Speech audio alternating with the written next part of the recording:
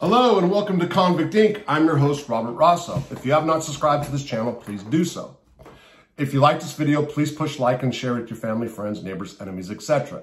Also, membership is up, $2.99. Please support the channel. There'll be 2 more tiered memberships coming soon. Crime, murder, human fascination with crime and murder, 2020 Dateline, 48 hours. Cold case. Couples who kill, killer couples, fatal attraction. You go on and on and on and all these shows about murder. And boy, how we watch. Some of us are appalled by the murders. Oh my God, I can't believe this person or that couple did this. And we watch and we wait. Did they get convicted? Did they die? Did they get in a shootout? Did they beat the trial? Are they free today? Whatever. But really we watch because of morbid fascination. Really, that's one of the things that happens. I say this because you should not judge me or anybody in prison who sits around and listens to people talk about murder and laugh. We become desensitized to murder in prison. We hear about it so much that it just becomes part of the norm. So if a person is talking about killing somebody in a manner in which is comical, sometimes we laugh. In 2006, at the United States Penitentiary in Lewisburg, Pennsylvania, I was out on the yard sitting in the white section, which was next to the bathroom, a yellow bench, little grass area. I think they called that Peckerwood Beach. Maybe they did at that prison. Different prisons have little Peckerwood Beach or Peckerwood Park, whatever. When there was a guy talking about a murder in which he was involved in. This guy from Boston, shout out to Boston, was named Derek Capozzi. Derek Capozzi was involved in the murder of a girl named Ashley Silva. Ashley Silva, just 19 at the time of her death, which is April the 13th, 1996, was the girlfriend of a guy named Kevin Muse. Kevin Muse, Derek Capozzi, and others were involved in a drug gang, says the media, who was loosely associated with the Patriarca family out of Rhode Island. The boss of this drug gang, Big Paul, or Paulie A.D., DiCalgero, I say, I'm Italian, I say all these Italian names wrong. DiCalgero, I hope that's how you say it. So, Big Paul, or Big Paulie, or Big Paulie AD, there's a bunch of different ways, DiCalgero, and I know you guys from Boston are going to hit me up. Just go ahead and put on the comment section and correct me, was the leader of this so-called drug gang. Apparently, Ashley, whose only real mistake, it appeared, was being with Kevin in the beginning. Perhaps she was a street girl, but was with Kevin nonetheless.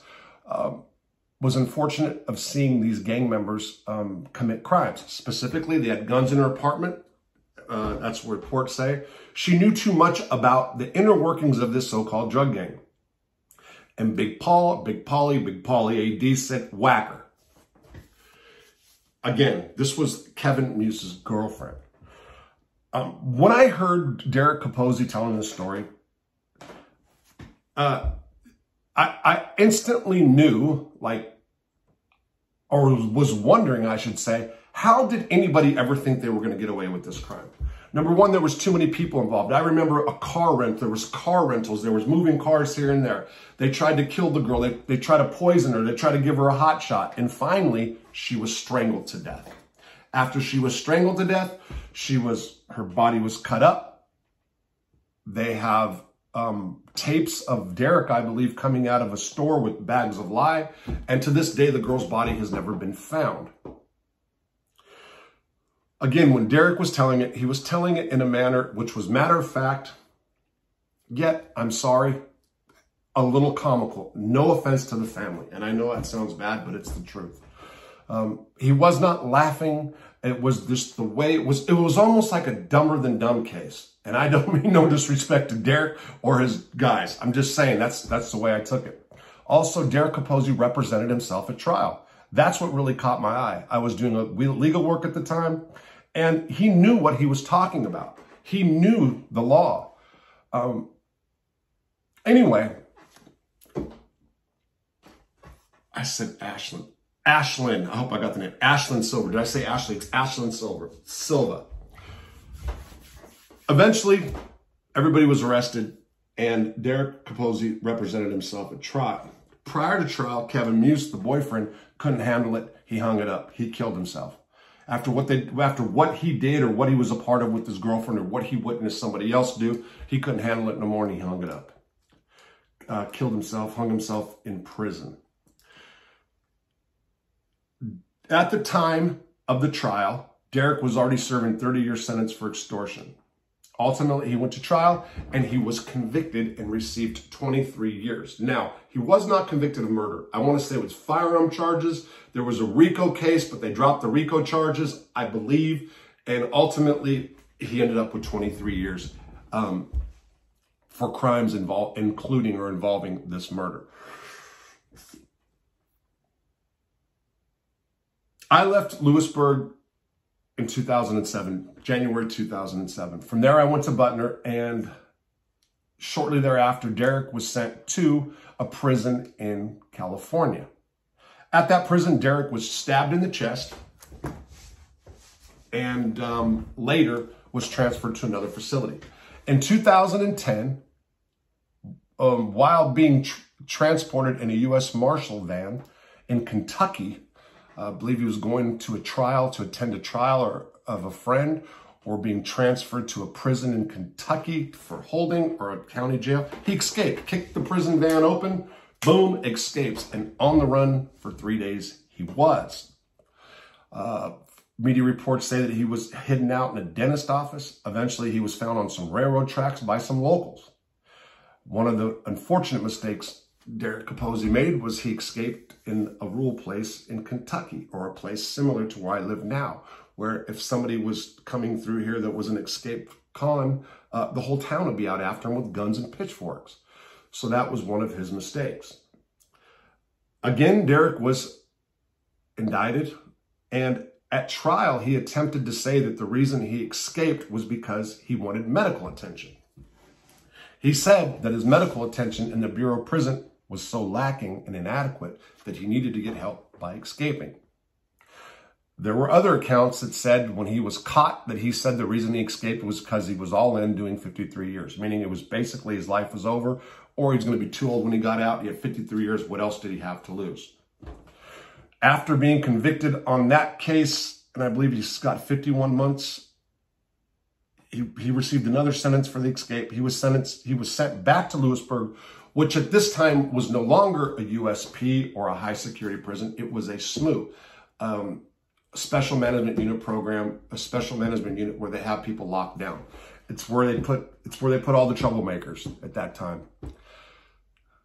After that, Derek got out, and there are reports that he assaulted, either stabbed or assaulted a correctional officer. The dates are unclear to me, and I couldn't really pin that down. Earlier today, I talked to a guy from Boston who I did time with at Lewisburg, who I will have on my show, who has been on Chad Marks' show in the past, and we got to talking about Derek Capozzi. It came up.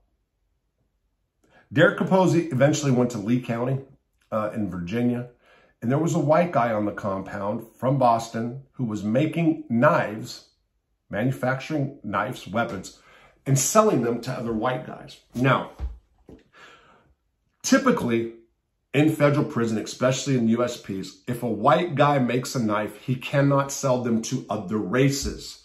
That is, you cannot be white and sell knives to blacks, Mexicans, and so forth.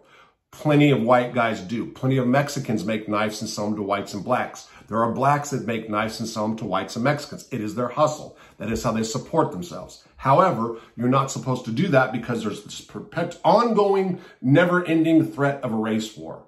And it happens. So you wouldn't want to be white and sell a knife to a Mexican who can turn around and kill you with it, or one of your people with it, or one of your soldiers, or one of the white guys, whatever. Well, the federal prisons now, there's so many cliques, groups, and gangs, even within blacks and whites and Mexicans themselves, that when Derek found out that a white guy from Boston was making knives and selling them to other whites, he said, that's not going to happen.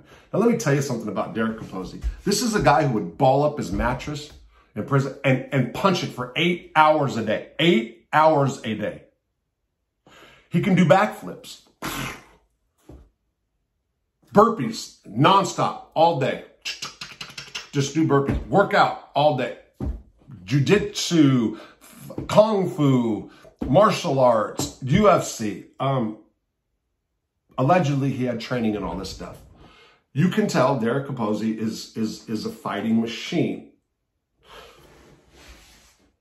Derek Capozzi went out on the yard, found out that this white guy had not stopped selling knives to other white people that were not from Boston. And he took something that was similar to an ice pick, walked out on the yard, said nothing, and went up and stabbed this guy right in the jaw. Derek Capozzi definitely has made a name for himself within the Federal Bureau of Prisons and indeed in Mass in general. I can't say Massachusetts was. The guys from Boston, Charlestown area, New Bedford, what was this? Medford, whatever. They know who I'm talking about. There'll be a lot of people who know who I'm talking about. And you guys and girls and people who know more about Capozzi and want to weigh in, if you want to correct me on anything I said wrong, that's fine. I'm not always 100% right. I have read media reports about it. I did talk to one guy that knew him well. I knew him when I was at Lewisburg. So I just put together this story. Trust me, this hits the highlights anyway. I'm sure there's plenty more. I'm sure you guys can add more detail and context. So I'm going to end by going back to the beginning. The crime in which ultimately led to the conviction, his federal conviction, the murder of Miss Silva, was terrible indeed. Again, when he explained it, because of the way he explained it, it was it was crazy. And I do remember a bunch of us out there and we're just going like, you know, and definitely we're laughing not about the girl being killed, but about everything that happened around it. How they tried to poison her, how they gave her hot shots. She would not die. Ultimately, she was strangled. That was not super easy. I am sorry if anybody knows her. I don't mean to demean her name or bring up any other bad memories, but this is the truth. This is my story. These are stories within the Federal Bureau of Prisons, and now there are stories being put out on YouTube. So, Derek Capozzi, legend amongst Boston prisoners, for sure. Many badges of honor, escape, assaulting an officer, assaulting a Boston guy, stabbing a Boston guy through the neck. These are big things. He did. Those are big, big moves when you're a convict from Boston in the federal prison system or even in the state. So I had to do the Capozzi story. I'm glad for the person who called me today, and we'll be talking in the future. And there's another one from Convict Inc. Have a good day.